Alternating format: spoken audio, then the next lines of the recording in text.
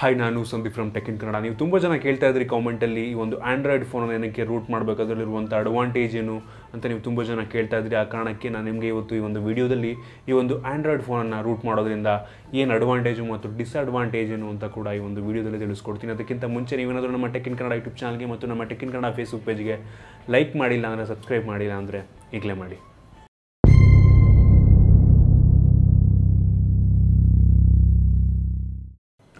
ಮೊದಲಿಗೆ ಒಂದು ಆಂಡ್ರಾಯ್ಡ್ ಫೋನನ್ನು ರೂಟ್ ಮಾಡೋದ್ರಿಂದ ಅಡ್ವಾಂಟೇಜ್ ಏನಪ್ಪ ಅಂತ ಹೇಳಿದ್ರೆ, ಮೊದಲನೇದು ನೀವು ನಿಮ್ಮ ಮೊಬೈಲ್ಗೆ ಯಾವುದೇ ಒಂದು ಅಡ್ವರ್ಟೈಸ್ಮೆಂಟ್ ಆ್ಯಡ್ಸ್ ಎಲ್ಲ ಬರ್ತಿರುತ್ತೆ, ಪಾಪಪ್ ಆಗ್ತಿರುತ್ತೆ, ಈ ಒಂದು ಆ್ಯಡ್ಸನ್ನು ಬರೆದಿರೋ ರೀತಿ ತಡಿಬೋದು ಈ ಒಂದು ರೂಟ್ ಮಾಡೋ ಮುಖಾಂತರ.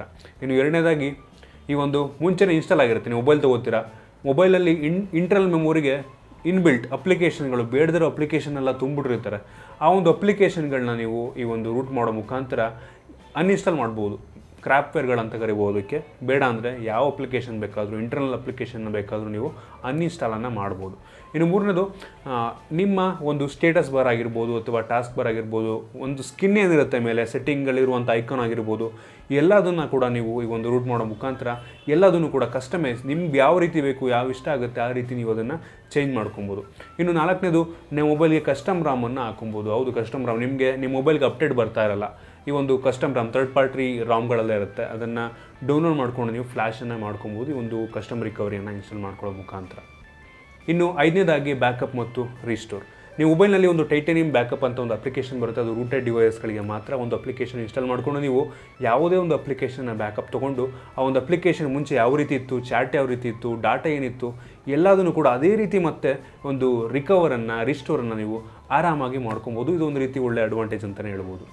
ಇನ್ನು ಆರನೇದಾಗಿ, ನಿಮ್ಮ ಮೊಬೈಲ್ನ ರೂಟ್ ಆಗಿದೆ ಅಂದರೆ ನೀವು ಕಸ್ಟಮ್ ಕರ್ನಲನ್ನು ಫ್ಲ್ಯಾಶ್ ಮಾಡ್ಕೊಬೋದು. ಈ ಒಂದು ಕರ್ನಲ್ ಏನಪ್ಪ ಮಾಡುತ್ತೆ ಅಂದರೆ, ಹಾರ್ಡ್ವೇರ್ ಮತ್ತು ಸಾಫ್ಟ್ವೇರ್ ಮಧ್ಯೆ ಒಂದು ರೀತಿ ಕನೆಕ್ಷನ್ ಇದ್ದ ರೀತಿ ಈ ಒಂದು ಕಸ್ಟಮ್ ಕರ್ನಲನ್ನು ಫ್ಲ್ಯಾಶ್ ಮಾಡ್ಕೊಳ್ಳೋ ಮುಖಾಂತರ ಆ ಒಂದು ಹಾರ್ಡ್ವೇರ್ನ ಒಂದು ಪರ್ಫಾರ್ಮೆನ್ಸನ್ನು ನೀವು ಇನ್ಕ್ರೀಸ್ ಮಾಡ್ಬೋದು. ಇನ್ನು ಏಳನೇದಾಗಿ, ನಿಮ್ಮ ಮೊಬೈಲ್ನ ರೂಟ್ ಆಗಿದೆ ಅಂತ ಅಂದರೆ ನೀವು ನಿಮ್ಮ ಒಂದು ಪ್ರೋಸೆಸರ್ನ ಓವರ್ ಕ್ಲಾಕ್ ಅಂದರೆ ತುಂಬ ಫಾಸ್ಟಾಗಿ ರನ್ ಆಗೋ ರೀತಿ ಕೂಡ, ಮತ್ತು ಅಂಡರ್ ಕ್ಲಾಕ್ ಮಾಡಿದ್ರೆ ನಿಮ್ಮ ಬ್ಯಾಟ್ರಿ ಸೇವ್ ತುಂಬ ಆಗುತ್ತೆ, ಬ್ಯಾಟ್ರಿ ಸೇವ್ ಆಗುತ್ತೆ ತುಂಬ. ಅದರಿಂದ ಅಂಡರ್ ಕ್ಲಾಕ್ ಆದರೂ ಮಾಡ್ಬೋದು ಅಥವಾ ಓವರ್ ಕ್ಲಾಕ್ ಆದರೂ ಮಾಡ್ಬೋದು. ಅಂದರೆ 1.7 GHz 1.6 GHz ಅಂತ ಇರುತ್ತಲ್ಲ, ಅದನ್ನು 1.9 1.2 GHzಗೆಲ್ಲ ನೀವು ಇನ್ಕ್ರೀಸನ್ನು ಮಾಡ್ಬೋದು. ಮತ್ತು ಅಂಡರ್ ಕ್ಲಾಕ್ ಕೂಡ ಕಮ್ಮಿ ಕೂಡ ಮಾಡ್ಬೋದು. ಈ ಕಮ್ಮಿ ಮಾಡಿದ್ರೆ ಒಂದು ಬ್ಯಾಟ್ರಿ ಲೈಫ್ ತುಂಬ ಚೆನ್ನಾಗಿ ಬರುತ್ತೆ. ಈ ರೀತಿ ನೀವೇನಾದ್ರೂ ನಿಮ್ಮ ಮೊಬೈಲ್ ರೂಟ್ ಆಗಿದೆ ಅಂದರೆ ಮಾಡ್ಬೋದು. ಇನ್ನು ಒಂದು ರೂಟ್ ಮಾಡೋದ್ರಿಂದ ಡಿಸ್ಅಡ್ವಾಂಟೇಜ್ ಏನಪ್ಪ ಅಂತ ಹೇಳೋದಾದರೆ, ಒಂದೊಂದು ಸಲ ಏನಾಗ್ಬಿಡುತ್ತೆ ಅಂದರೆ, ರೂಟ್ ಮಾಡೋ ಟೈಮಲ್ಲಿ ಬ್ರಿಕ್ ಆಗುವಂಥ ಸಾಧ್ಯತೆ ಇರುತ್ತೆ. ನಿಮ್ಮ ಬ್ರಿಕ್ ಅಂದರೆ ಮೊಬೈಲ್ ಆನೇ ಆಗಲ್ಲ, ಒಂದು ಸ್ಟಾರ್ಟ್ ಸ್ಕ್ರೀನು ಬರಲ್ಲ, ಏನೂ ಬರಲ್ಲ, ಬ್ರಿಕ್ ಆಗುವಂಥ ಈ ರೀತಿ ಆಗುವಂಥ ಸಾಧ್ಯತೆ ಇರುತ್ತೆ. ಅದು ಒಂದು ರೀತಿ ತುಂಬ ರಿಸ್ಕಿ ಕೆಲಸ ಈ ಒಂದು ರೂಟ್ ಮಾಡುವಂಥದ್ದು ಅಂತ ಹೇಳ್ಬೋದು. ರೂಟ್ ಮಾಡಿದ್ರೆ ಏನಾಗ್ಬಿಡುತ್ತೆ ಅಂದರೆ, ಒಂದು ರೂಟ್ ಫೋಲ್ಡರ್ ಅಂತ ಇರುತ್ತೆ, ರೂಟ್ ಫೋಲ್ಡ್ರಿಗೆ ನಿಮ್ಗೆ ಅಕ್ಸೆಸ್ ಸಿಗುತ್ತೆ.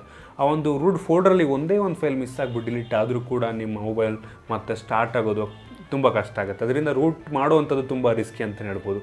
ಇನ್ನೂ ಒಂದೊಂದು ಬ್ರ್ಯಾಂಡ್ಗಳು, ಒಂದೊಂದು ಮೊಬೈಲ್ಗಳು, ಕಂಪ್ನಿಗಳು ಹೆಂಗೆ ಅಂದರೆ, ರೂಟ್ ಮಾಡೋ ತಕ್ಷಣ ನಿಮಗೆ ನಿಮ್ಮ ಮೊಬೈಲ್ನ ವಾರಂಟಿ ಹೋಗ್ಬಿಡುತ್ತೆ. ಒಂದು ರೀತಿ ವಾರಂಟಿ ಮುಗಿದೋದ ಮೇಲೆ ನೀವೇನಾದ್ರು ರೂಟ್ ಮಾಡ್ಕೊಳ್ತೀನಿ ಅಂದರೆ ಯಾವುದೇ ರೀತಿಯಾದಂಥ ತೊಂದರೆ ಇಲ್ಲ.